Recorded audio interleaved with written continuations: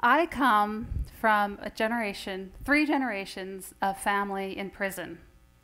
My grandfather, my father, and yes, myself. Now, I do know what you're thinking. I look like a very middle-class, middle-aged, suburban soccer mom, and you would be right, I am all of those things. But I've also been in prison, but for a vastly different reason than you may be thinking. So our family story starts kind of like a Hollywood movie. The scene is the 1920s to the 1950s in San Francisco.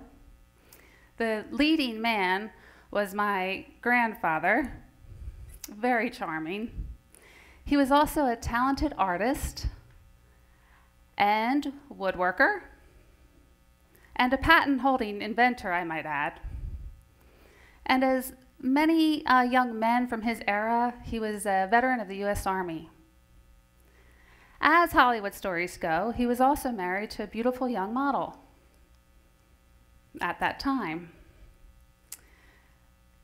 He also, unfortunately, was a repeat offender of petty crimes and therefore a repeat long-term resident of the Fresno County Jail and San Quentin Penitentiary.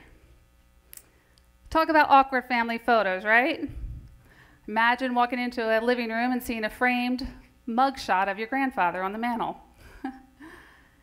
As Hollywood stories go, also, he was the mastermind of a prison break, and this is a true story. There's a newspaper article that tells that he was the mastermind behind a prison break. They picked locks, and they tunneled through a brick wall, and they slid 15 feet down a fire hose. Now, all 8 got recaptured within the next few days, but I do have to admit that my heart did swell with a little pride when I read that it was my grandfather that was the brains behind the break. You gotta take what you can get when this is your family history, right? As is the story with all of us, there are many different sides to one person. Society would deem my grandfather, while wearing his prison uniform, as a useless criminal, one of those people we might call the invisibles in society.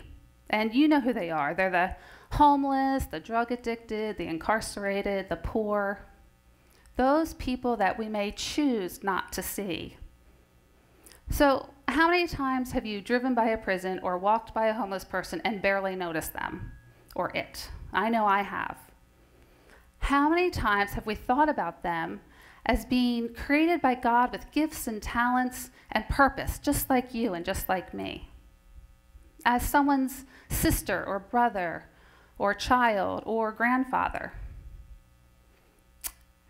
Okay, so as the story goes, the beautiful young model my grandfather was married to was my grandmother. She was an alcoholic. She, after many divorces and remarriages later, she fell while intoxicated and hit her head and passed away.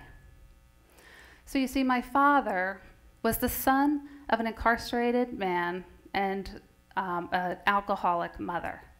Statistically speaking, odds weren't that good for him. Do you know that children of an incarcerated parent are 6 times more likely to become justice involved? And it's just kind of a fancy term, but it means being like in a juvenile facility or arrested or actually in prison. And the statistic for a lineage of incarceration or generational imprisonment is 50%. But there's a plot twist to this story. My father and myself put ourselves in prison. Yeah, we put ourselves in prison. Did you know you could do that? You actually can put yourself in prison. And we did that to be mentors to those incarcerated. Because you see, we knew my grandfather had value, even while in his prison uniform. And it created in us an overwhelming yearning to share with others in prison that they also have value and that they are worthy of being seen. Now, did my heart race and my knees shake the first time that I walked into prison? Yes, I felt very vulnerable. I walked through the metal detector and through heavy metal doors and down a hallway, and a guard, put me in this little room. I sat behind the table. I opened up my paper. I had all these words of wisdom that I was going to impart on these people. And two young, nervous girls walked in the room, and we started talking. And soon, I folded the paper up and put it aside. I didn't need those carefully crafted words of wisdom. We talked, and we shared, and we cried, and we prayed together. And what these girls needed was basic human connection. So we shared, and they left, and they felt heard, and they felt seen, and I felt greatly humbled. So you see, there is a way to alter statistics and to change someone's story. And this is how it happens. Ready? It's huge. It's care. That's it. One little word. And I know you're thinking, that's pretty cheesy. That's so sunshiny. But that is the way you change lives. You care about others.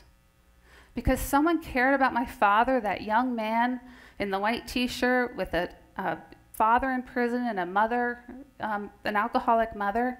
Because someone cared about my father became a minister instead of an inmate. He pastored 3 churches over 30 years, ministered to thousands of people, was married to my mother for 67 years, had 5 children, 17 grandchildren, and 12 great-grandchildren, with none of them in prison. And because my father cared about others, I was able to care about others, and I have the privilege of standing on this TED stage to share the importance of care with you, instead of perhaps behind prison bars, as statistics would have predicted 50% chance. When myself and other everyday people, volunteers, and yes, other chaplains and trauma healing facilitators walk into a prison or a transitional home or serve the homeless on the street, we hear terrible stories of abuse and neglect and unaddressed health issues and all sorts of trauma, and it breaks our hearts. But we still see in them so much value that they have stopped seeing in themselves. Do you know the United States leads the world in incarcerations?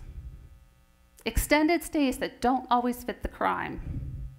And I'm not talking about violent crimes and violent criminals, but extended stays for misdemeanors that wreak havoc on families and finances and communities, relationships, parenting.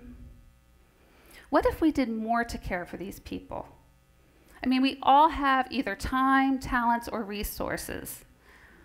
What if communities created mentor-run, volunteer-run healing centers instead of creating more prisons or overcrowding the prisons that we already have? What if we created mentor-run healing centers where we walk these people through the processes needed to heal their traumas and showed them the importance of caring for their bodies instead of destroying them with drugs, as they so often do, and invite them to unveil spiritual truths so that they can heal their souls? And that would help them renew their minds and enlighten them to a more hopeful future. And most of all, help them discover their talents and their gifts so that they can serve this purpose in this world, their purpose, just like we can, just like you and just like I can. So my question is, what kind of humans will we be? You watching here at Bellarmine University, or you watching on your phones or computers at home, will you be willing to really dig down deep inside yourselves and discover what you have to offer someone else, ways in which you could step in and care? There are countless organizations in every community, countless charities. Honestly, it's just a Google search, charities near me. Will we be dismayed by the faces of the broken, or will we continue to turn a blind eye? Now, there's a reason that some of you, even a smaller percentage of you, feel a greater tug on your heart to serve and to care. And that's because it's God or the universe or whatever you believe in telling you that this is part of your purpose. And I implore you, do not turn away from that. Because you could be the one to mentor one other person, like my father, and change a legacy like mine, 4 generations and counting. I'd like to end with a quote from anthropologist Margaret Mead. "Never doubt that a small group of thoughtful, committed citizens can change the world. Indeed, it is the only thing that ever has." Thank you.